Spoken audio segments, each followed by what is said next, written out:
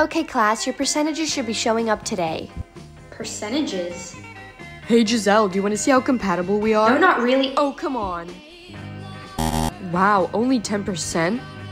Yeah, so get your hand off me. Jeez, okay, sorry. Giselle, why aren't you checking to see if you're compatible with people?